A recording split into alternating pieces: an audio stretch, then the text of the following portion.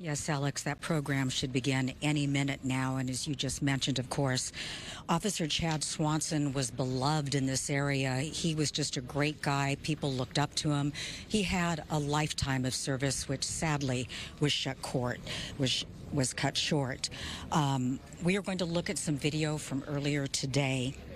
Images of Officer Swanson, a devastating loss to this community. Now, he was a 13-year member of the Manhattan Beach Police Department.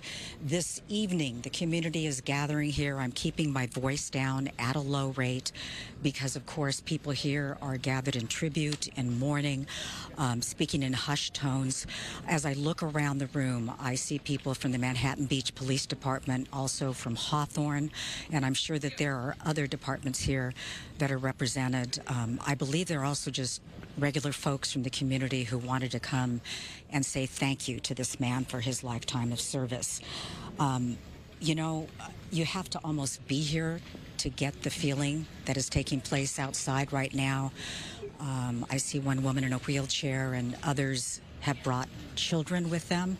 They really wanted to say thank you to this man who was a true hero. If some of you know his backstory, he survived the Vegas mass shooting, and he went to administer aid to a woman nearby who was bleeding. He was able to gather something together to create a tourniquet and apply pressure and then carry her to safety. And when you talk to people, that is the way that they describe him, as a man of service, a heroic man.